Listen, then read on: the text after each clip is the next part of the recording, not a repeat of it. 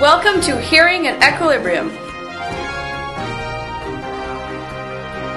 Well, now we will be talking about the actual structure of the ear, and the outer ear is highlighted in purple, the middle ear is highlighted in pink, and the inner ear is highlighted in green.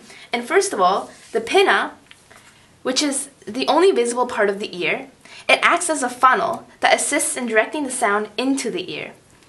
And the sound waves, they enter the ear canal, which is a tube running from the outer ear to the middle ear, and it's a canal for sound to travel to the tympanic membrane. The tympanic membrane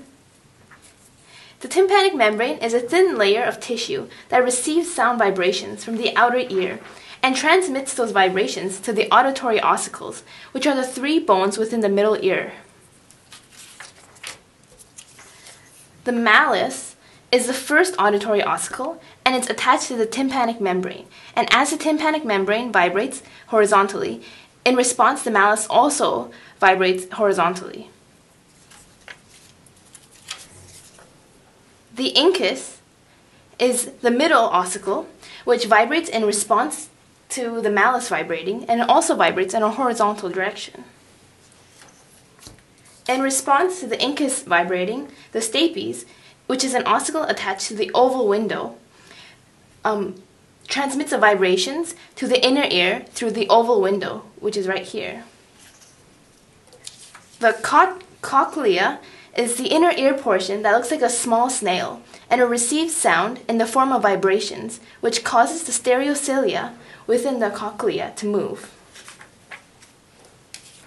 The scala vestibuli is the initial channel in which sound vibrations move through the cochlea, and it's a perilymph-filled cavity that conducts sound and vibrations to the cochlear duct / scala media.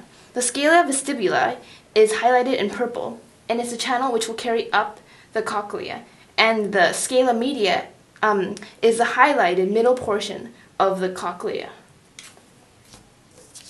The cochlear duct, or scala media, is the endolymph-filled highlighted cavity inside the cochlea between the tympanic duct and vestibular duct, separated by the basilar membrane and Rennesser's membrane. The ascending portion of the passage is a scala vestibuli, in which the sound transmitted from the oval window travels up the cochlea.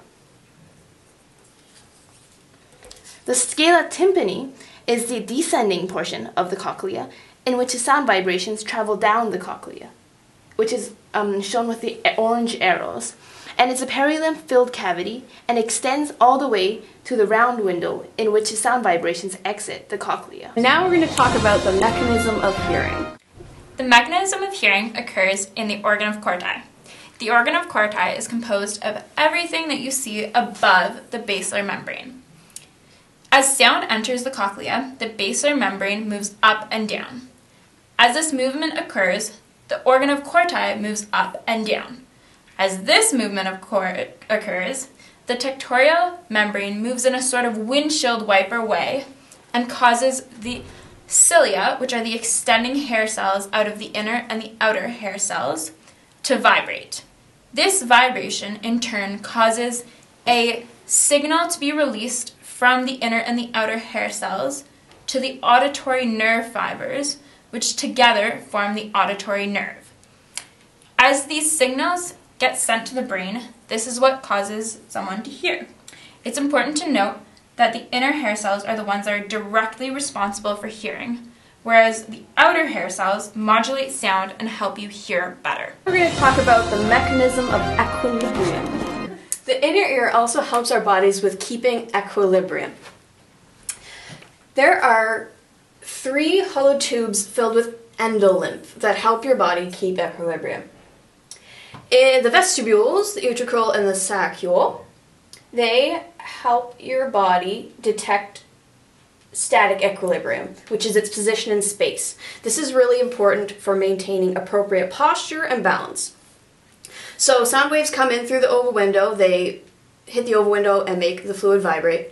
It vibrates the fluid in the utricle and the saccule, and then the vibrations go through the semicircular canals and vibrate fluid in the ampulla. And these 3 ampulla, they help your body detect dynamic equilibrium, which is mainly acceleration. And that is how the body senses its position in space and keeps its balance.